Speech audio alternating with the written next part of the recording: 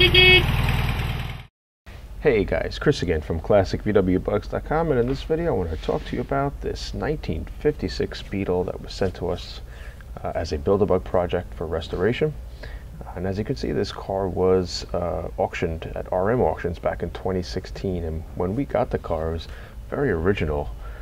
Seats, door panels, interior, numbers matching from top to bottom. Really did not have a restoration at any point in its life, but maybe one respray in the outside.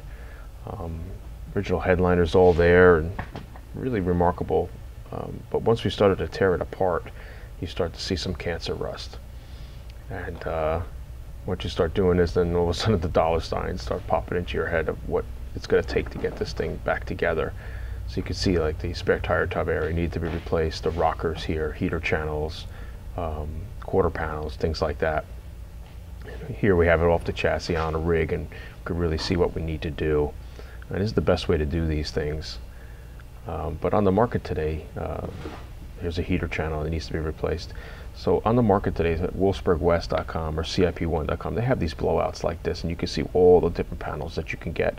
Now a lot of these panels, they're not year specific, so they're going to take a lot of finagling to get them to work right. But they are using companies like Autocraft or other places overseas, like a rear apron like this that you see, an H apron, which is only for ovals and 50s Beetles. Or you go to Wolf Parts. This is a remarkable website, wolfparts.com, that has incredible paneling. You can see front panels there for split windows. And then there's also restoration panels that we're starting to get stuff. The fitment of this metal is fantastic, especially for older Beetles. You know, I really recommend using them. Also, there's classicfab.com. This is Gerson, the green stuff, and he's got the best heater channels on the market. Yeah, you're going to pay more money. They're about $300 a heater channel, but they fit perfect.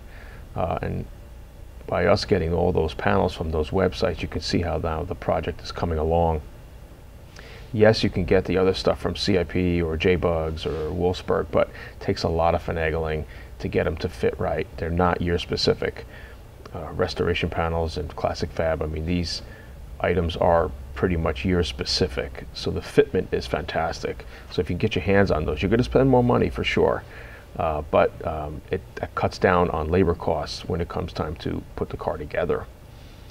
So as you can see, things are starting to shape up for this car, and you know, complete body off resto. It's on a nice rig here, and they're able to turn the body when they need to work on it. There's a front apron right there that's also from overseas. I mean, I think Restoration Panels or Wolf Parts carries those, and the shipment is great. I mean, it's a few days I got the material in, so it's pretty nice. Really comes out well. This is the right way to do a restoration, right way to do a paint job. It's just everything's gonna last much longer, and things in, you know, when it's all gutted, it comes out real nice. Now here's a heater channel from Classic Fab. Perfect heater channel. They got the grills in the right spot. Rear apron. The bumper bracket supports there also from Wolf Parts. And there's an NOS front bullet fender, which is a 2-year fender, tough to get. Here's the other front paneling.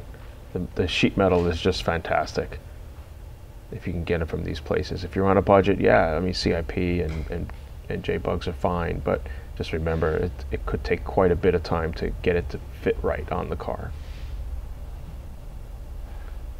Really sweet. So if you guys have any questions about these panels or how we operate here, and when we do a Build-A-Bug project, a resto project for a client, just give me a shout. Just be sure to subscribe, like, hit that bell, and I will speak to you later. Take care.